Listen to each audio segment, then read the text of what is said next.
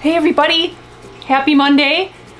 Today I'm going to be talking about 5 things that fish keepers should never do. So I'm going to start off right away, and I'm going to start with my absolute favorite, because once you do this once, you'll probably never do it again. Although in my case, I actually had to do it twice before I never did it again. But the last time really stuck with me, so dying to know what it is. Alright, number 1, never feed your fish directly from a container. Hey, what are you doing? I'm feeding our fish some healthy Northfin Bug Pro.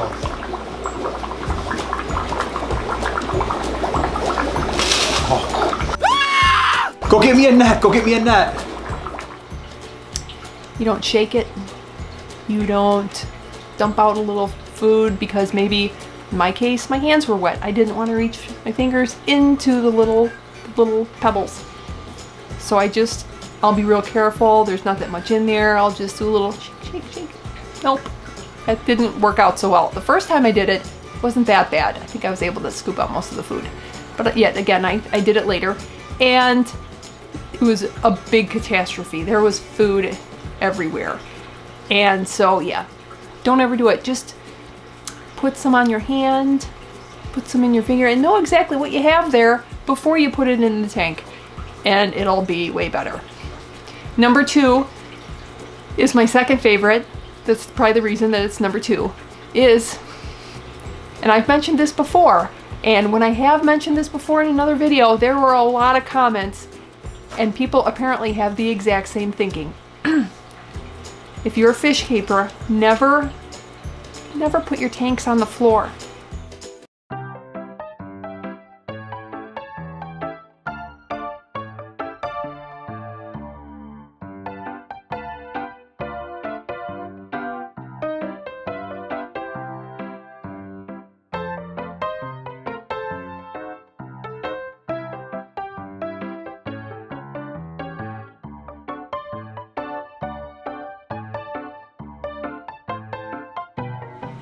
At least very close to the floor. If you want to see the fish in there, if it's breeding, there's a reason for that and you have to really maximize your storage, knock yourself out. But if you want to see your scape, if you want to see your fish in there, don't put it on the floor. I have 2 tanks down there, and you know, I've got bad knees, I've got bad back. It's really hard to get down there. And that's the first reason. The second reason is when it's time to change your water, the siphon just doesn't work so well.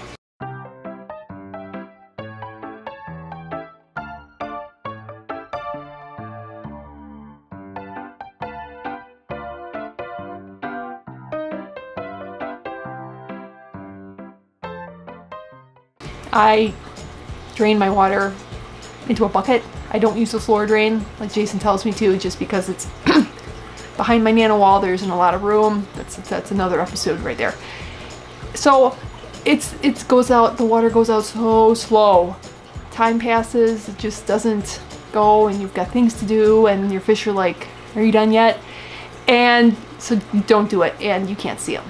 Number 3, I can't tell you how many times I've done this, and just don't do it. A fish keeper should never buy a fish before you have a tank set up. Hey, you know what I was thinking? You might as well just put Fluffy in this tank here. It's empty. It'll hold for a while. Yeah, no, I haven't completely named him Fluffy yet. I don't know his name. And no, he's not going in there. He needs to be a little bit more cozy. There aren't even any decent plants in there. Yeah, but there'll be snails. Yeah, no. So help me set up a tank. It's like 11 o'clock at night. Well, okay, just do it fast. If you're like me, you're gonna go to the pet store and you're just gonna go buy the bettas. I know with other people it's gonna be other fish.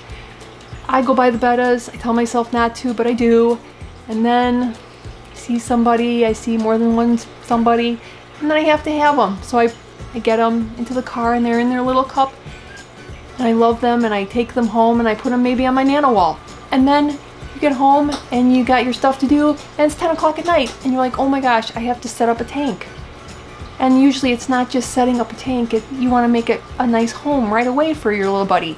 So you want to decorate it and put the plants in. That means you got to find some plants, you got to scape it, You have to get all your supplies, you have to get the air set up.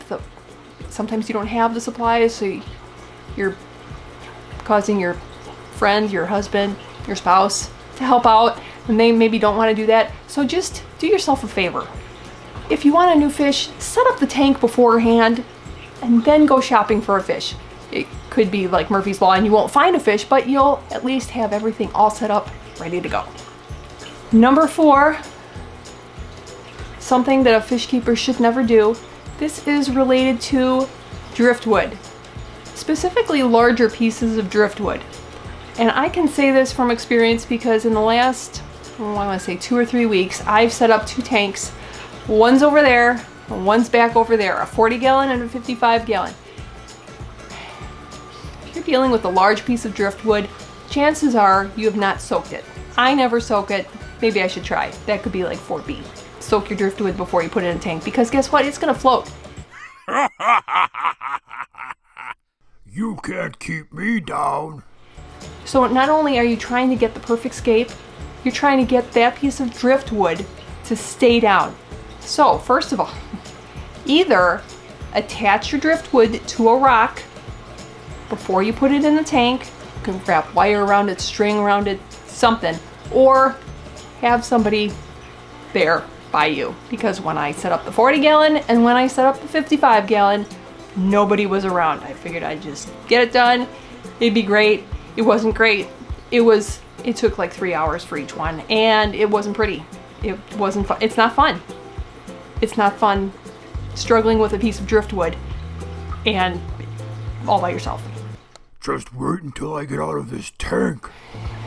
Number 5, something that a fish keeper should never do, is related to plants, since I think a lot of people do have planted tanks. Now,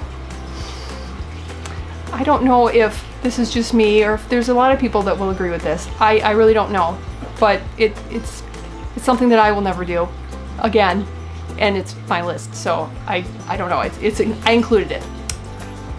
Never float, specifically your Anubias, when you get it home. I always look at fish when I go to the store, and I always look at plants, and I usually go and get plants. So I've gotten really good at not leaving the plants in their container. I did that once. I forgot about them. I put them in the corner. I totally forgot about them, and they died. Should have kept a closer eye on me. Now I'm good. I open them up out of the container and I put them in the snail tank. We have a snail tank, which for right now, that's where I put my plants, but now it's getting too full, so I will be having a tank dedicated for plants. However, don't just be like me and put them in there. Just float them. Hey, can you grab me a couple plants? Yeah, what do you want? Some Anubias, or maybe crypt. What happened to this thing? Oh, that's when I float. I don't do that anymore. You know, you could just plant them like in the ground, and then they would be okay. Yeah. Because your really nice Anubias that you picked out, it's not going to look like that after a while, because you can forget about it in the tank too, which I do, and then it grows leaves out of other areas, and it's no longer an attractive looking Anubias. So there you go. Those are my 5 tips. Oh, and just wanted to send a super thank you, shout out to John and Lisa at KG Tropicals for these sweet shirts.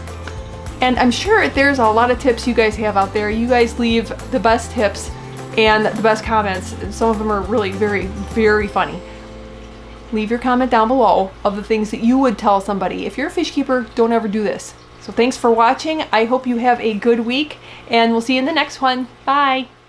And I'll see you soon too.